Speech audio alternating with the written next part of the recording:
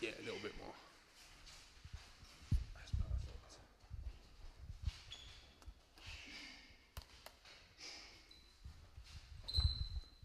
Dan, just keep doing that for another 2 rounds, okay? At least. Once we've done this, we'll be all right. We'll be on the All right. This is James Helder. I'm in Rosal ABC today. With me, I've got Ian Burbedge. What's happening in, all right? Yeah, all good, James. Thanks, mate. How are you? Looking well. I'm trying to my best to keep up with you, mate. You know. You working for Boxford at the minute, Ian, or what? They sorted out Lenny's kit for the last fight, so I think we better plug them, haven't we? Yeah. So, I'll make you right. Ken and Dougie and that, they're good people, aren't they? Good guys. they've been good for us and other boys we've been involved with, so no, we can't knock Boxfit, mate, not at all. Yeah. I'm here today to a little bit catch up about what happened with Lenny Daws in Italy against Michele De Rocco. We've all seen the fight, or a lot of people have seen the fight via the internet and stuff. Could you talk to me a little bit about that night? Yeah, I mean, there was all sort of little things building up. You know, we knew once we get off the plane that there was going to be sort of all little episodes that come along, and we were sort of quite prepared for that. I spoke to a lot of people, you know, about who'd been out to Italy previously, and they sort of give us a brief background. Mickey Elliott knows all the tricks. He come out with us, so we was well prepared for anything they could do. What sort of incidents are we talking about? What were we referring to? It's little stuff they do quite well. In all fairness, you know from the minute you get to the airport, there's 2 cars that between them, if you put them together, they wouldn't have had an MOT. So they come to pick you up. The hotel we was due to be booked in, that I had emails confirming that we'd been booked in. All of a sudden, we're not booked into that. So then we was taken somewhere else. Then from there, we was told that there's 3 rooms booked round the corner in the original hotel, but all of a sudden they weren't there and it was full up. We walked round there later because we wanted to check Lenny in somewhere separate to where we were staying, and there was plenty of room. We could have booked the whole hotel out. So there's things like that. Little stuff, that, there's bits and pieces they can possibly do with the food, and so we was already with little steps like that. Even on the ring, when me and Mick Williamson checked it on the night just before, before the fight started, we wanted to make sure the steps were in the right place. The steps were in the right place for the Italian corner, but they weren't in the right place for our corner. So if we hadn't moved them, Mick would have been forced to work left-handed, which obviously is a very unfair advantage that they've got because he's not left-handed, he's right-handed. So we moved the steps around, and it was, they didn't play Lenny's music on the way out, and it's all little stuff like that we're quite prepared for. And all right, we're talking about it now. His music never come on when he walked out to fight. I mean, and I personally gave it to the guy, but that is not. I'm not moaning about that. That's not a problem because it's one of those things that happens. I've had it happen with Danny Donchev up north. So these things go on. That wasn't going to faze us in any way, shape, or form because we was quite prepared for loads of things to be done like that. The one thing for me, and what I probably am moaning about, is the fact of what they used on his cut during the fight. So, that's what we've sort of reported to Robert Smith. Robert sent it forward to the EBU, and we're just awaiting any news that we can get back from there. It's not the style of fight or the fight result in itself that you guys have got the ump with. It's to do with an illegal substance being used, isn't it? It's just the illegal substance. Listen. People come down from up north. We boys are flown into over here, and I'm not saying they're mistreated or anything like that. But things go on that the cars are late and this, that, and the other. That these things happen. They could have all been incidental things. We was prepared for anything that would happen out there, and we wasn't fazed by it in any way, shape, or form. Even like where you eat and everything else. Stuff like that we wasn't bothered about at all. The only thing we've really sort of come back with any gripe about is the fact of what have they used on his cut. Because we knew going out there that we had, basically, Lenny had to stop him to win. And we knew if it was going to go to 12, we was going to have big problems. The fight previous was between the French guy and an Italian guy. And for 10 rounds, this French guy absolutely bashed this Italian kid. And even sort of Mickey Elliott was saying, he went down there to brief look at it every now and again and said, this has got to be stopped. The Italian kids had a little rally in the last 2 rounds and he got a draw. So we know that we wasn't going to get it over the 12 rounds. So we was prepared for that. But it's just, so we had to stop him. So Lenny had to knock him out or we had to cut him to force a stoppage. When you see a cut in the second round, as we did, personally, I thought, that's it, we're in. And and it was good. It was over the right eye of DiRocco. Lenny was catching DiRocco cleanly with a jab, and when DiRocco was throwing his right to the body, Lenny was catching him with a left hook over the top every time he stepped back. And that was one of the things we sort of looked on and said, Len, every time he steps back, hit him with that. And you could see it, and it come out in the third, and it was still bleeding. It was trickling after they'd had a round to work on it. And it was still trickling with blood at the start of the third. And again, Lenny's carried on. Then all of a sudden, 2 or 3 rounds later, the cut stopped completely. Now, they've used something that has given them an unfair advantage and was sort of really one of 2 avenues we had to win the fight. If you look at cuts, knockout, or points, we knew that we wouldn't get the points. The knockout was always a possibility. Well, we prior to winning out there, and I said to you in a previous interview that I felt Lenny could have stopped him late on because DiRocco was absolutely shattered after about 4 or 5 rounds. You could see him really puffing and blowing, and in all fairness to him, he went on the run and kept it away. DiRocco ran away for a lot of the fight. He later rounds he looked very tired. He was holding at times. Yeah, he was holding at times. There was a couple of times he punched low. I mean, I always think it's a little bit unfair when you've got a referee that can't speak English when you've got an English fighter in. So instructions are never particularly clear. I sort of spoke to the referee after, obviously as best as I could with gestures, saying about DiRocco's head went in, which I said about in the 3rd or 4th round, and then I think it's about the 7th or the 8th that he punched Lenny low a couple of times. Now, this again, it's all accidental, these things happen in boxing. I'm not taking anything away from DiRocco on that score. You know, I don't want to sort of like, he was dirty, and he wasn't particularly dirty. These heads come together. He punched low a couple of times, could have been through accident, not a problem. But the referee should note these things. Yet I said to the referee after, sort of like gestured head and punching low, and all he said was about Lenny, just pointed Lenny elbow and shook his head. Well, he's got to see both people, hasn't he? And, you know, so, but again, as I say, I don't want to harp out and try and get a sob story out that we've moaned about how we were treated, etc. We knew what was going to happen. It's a man's game. We dealt with that.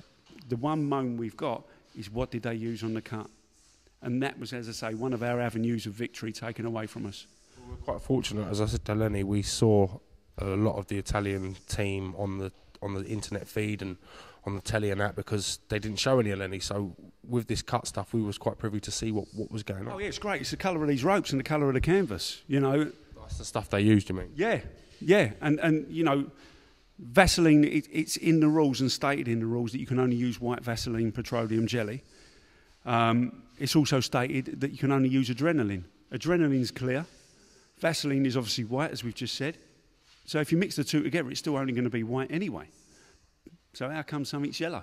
And adrenaline would be applied slightly different to the way that was applied, wouldn't it? Yeah, I mean, I saw it briefly. I mean, literally, I've only seen that bit just to sort of reiterate what Lenny had said to me when I sort of sent it off to Robert Smith.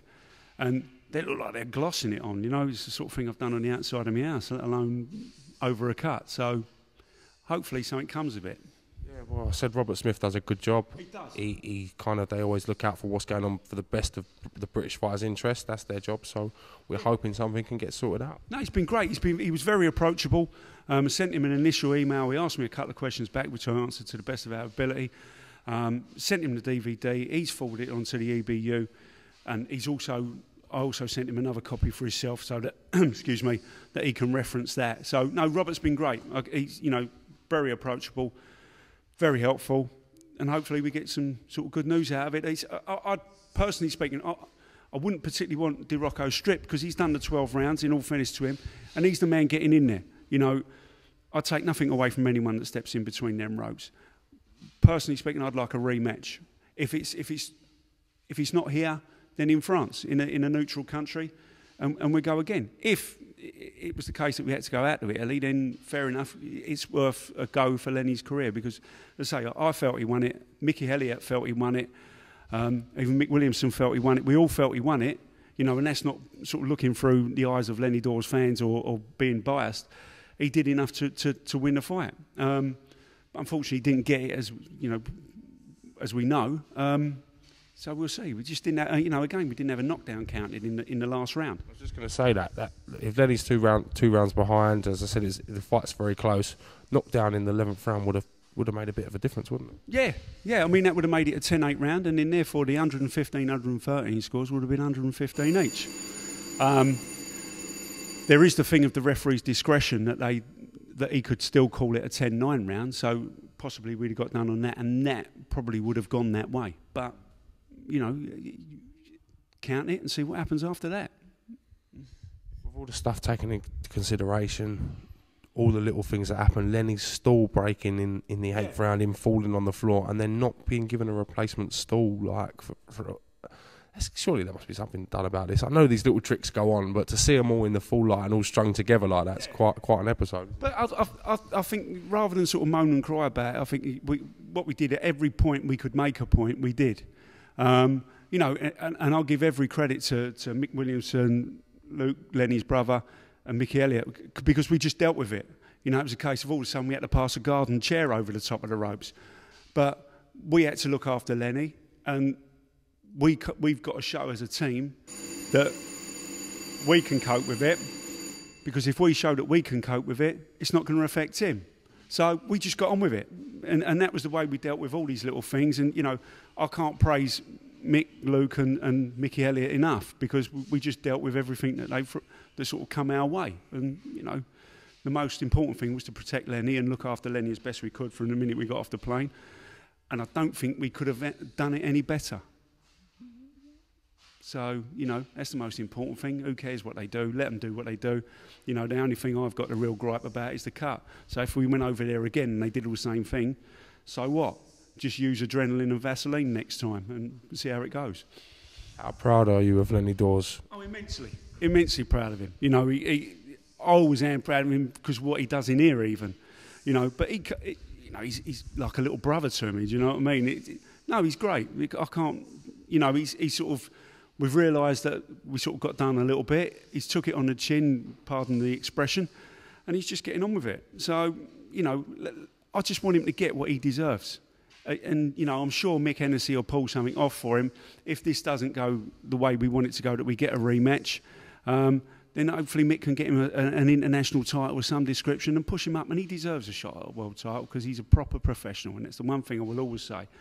Never miles overweight, walks about at 10-10, you know, even at the start of training camp, of a 12-week training camp. A proper professional, and you can't knock it. So he deserves what he gets. I agree. I know you guys work hard, you're working hard with the fighters. How's your pad box thing going? Everything going all right? That's going all right, yeah, that ticks away, that wipes his face, that's the main thing. You know, we enjoy the courses and all that, so no, that's good. It's a good laugh. It's a sort of... It's still boxing, which I love, but it's a step away and makes things a little bit different. So it's quite nice to do. We enjoy the courses. I know you've got Box Fit helping out with the boys, excuse me, with their kit and stuff. Is there room for any other sponsors? What's going on? There's always room. There's always room. It'd be nice if we could get. I would love to be able to get sponsorship for the gym, for one. For Rosehill ABC. For Rosehill, even whether people done it through me for the professionals.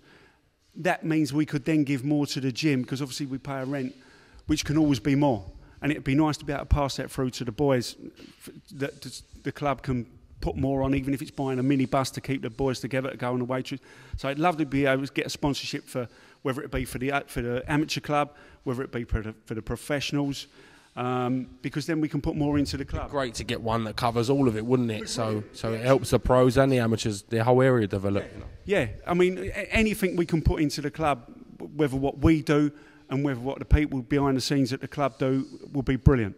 Also, if people would like to sponsor the boys as individuals, there's always that. Because we're coming along really nicely now. We've got Lenny, who's obviously, you know, we're looking for big things for, possible rematch for the European title, which I'm confident, more than confident he'd win. And then going on to bigger, like, world honours. Warren Fenn's going to have his last 4 rounder this Friday. We're going to be looking at sort of Masters titles, maybe Southern Area titles by the middle end of next year. Joe McDonald, he's sort of going to be, he's moving quickly. Joe's had 3, but he's sort of boxing like someone who's had 7 or 8. He's fighting quite regularly as well, Joe, isn't he? Yeah, he's great, Joe. I mean, he's a cracking attitude as well. So Joe's, you know, not going to be far off of fighting for sort of like a junior title later on. Tony Milch has just turned over with us. He's having his debut on Friday, and Tony looks lively as well. So we've got good things going on. You know, can't forget my Danny either, bless him. He gets out and about the Chev. How much if I want to sponsor the Chev? To get Helder on the back of his shorts, how much is that going to cost me? Probably get him for a fiver. You're a bad fella. No, listen, he's like our mascot. He's lovely, and I'd love, you know, he got a draw the other week, and I was as pleased as if Lenny had won the European. I'm absolutely, you know, he's great. He drives me mad, but he's lovely. But as I say, with the boys we got, they're sort of coming on quite nicely, and they're worth sort of wanting to be and get involved with. I've just done a deal with a good friend of mine, James, who runs Push Fitness, and it's all about, they do nutritional stuff. And it's the first nutritional stuff I've ever tasted that tastes nice. So I think James, with the nutritional side, James trades under Push Energy. But he's been great for us, James, and he's brought down some samples and all that, like protein gels and stuff like that. They do like protein bars and the shakes and that. It does more protein gels that literally you just, after training, and normally they're quite bitter in taste. You know, people will go, oh, I've got mango flavour, I've got this flavour, that flavour. But James's stuff actually tastes quite nice. So he's run a couple of samples past me, and James is going to help us out with nutritional stuff after, you know, from the start of next season, basically September onwards, when he launches a new range. And he's also got all the recovery drinks, etc. So James has been really good for us. But again, it's just sort of the day-to-day stuff, anything that can help out with, as I say, with the gym, with the boys as individuals. Be brilliant, because then obviously we can push more money back into the roots of boxing, which is Rosehill ABC, and we can do something for the boys. Certainly a lot of local businesses around here. It would be great if someone gets involved and gives up a little bit of their time and a little bit of energy, you know? Yeah, I mean, we'll always sort out a sort of package that we can do, you know, we'll sort out tickets for fights, etc. If people want to come in and train alongside the boys, or, you know, more than welcome. I'm sure we can sort something out. You know, obviously we'd wear logos if needed, and, you know, we sort of do as much as we can for the sponsor and for the club, just to help everyone on, really. Because, as I say, the boys are looking like they can do something this year. Really, really looking good. As I say, Warren's moving up. Joe will be moving up towards sort of spring of next year. Lenny, we want something for by September, rematch or an international title of some description. So there's going to be champions in here, you know. So, no, we're looking forward to it. Well, listen, Ian, I thank you for giving me a little bit of your time, sir. James, I really appreciate you having me down at your gym, and I'm going to stick around for a little bit and watch a little bit of these boys training and that. And yeah, thank you very much. Doors always open, mate. You know that. Brilliant. Thank you. This is James Helder with Ian Burbedge. Thank you very much. No brand. Brilliant, mate. Good, good, good. Yeah, that's got to be hard for you now, isn't it? Sort of, this is James Helder. It's going to be awkward for about 3 months. It's done.